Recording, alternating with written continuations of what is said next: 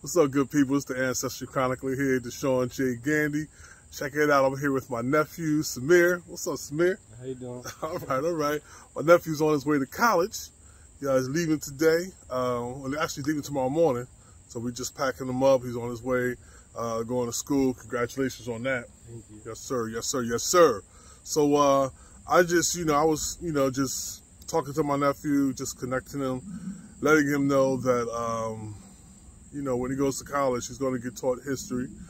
All depends what kind of professor he has. And really, it really comes down to the type of professor that you have, like who that person is as an individual, because he may get genuine history, Black history, African American history, African history, or he may get the narrative that's been sold to us for centuries, for decades. And so, your Uncle Deshaun, I always talk about it, Africa or bust for me. And so, how do you feel about what we've been talking about, what we've been doing, discovering our African heritage and things of that nature? I feel like I learned a lot because they don't teach you things out here. Like, we don't learn everything about Africa, and it's good to learn new things and experience new places. And I feel like Africa is home to us, so it'll be nice to go there and experience it for myself.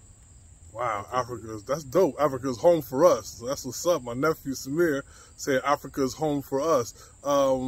In discovering our African heritage through African ancestry, when we tested your maternal grandfather's maternal line and your maternal grandmother's maternal line, knowing that both respectively is 100% matched to the Limba people of Sierra Leone and the Bamileke people of Cameroon, how does that make you feel?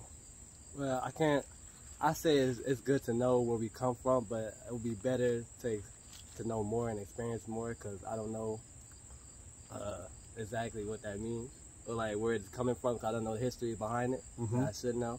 So I could always say it would be nice to learn more about it and to experience it for myself, to understand it better. Right. Well, that's good. So for you, it's, and I always say it for everybody, it's a starting point. Yeah. It's a starting point. It's not the end all, the be all. It's not, now that I got this this information, it's like you ask yourself the question, what's next? Yeah. And so for me, it's also been the impetus of researching and for, wanting to learn more and to creating a narrative around that.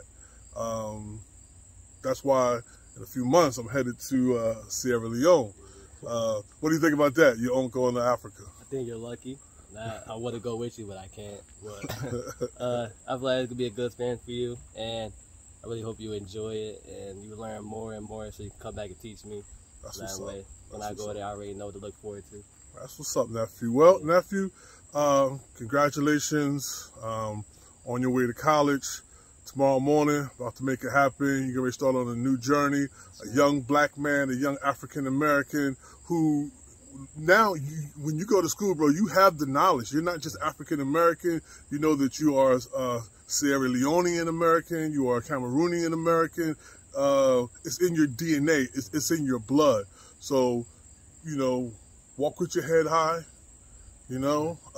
Appreciate and understand your heritage. And be grateful to God, and your family loves you. We're grateful to you. Shout out to my niece, Shanyelle. She also went to college, back to school. What was it, Sunday? Yeah.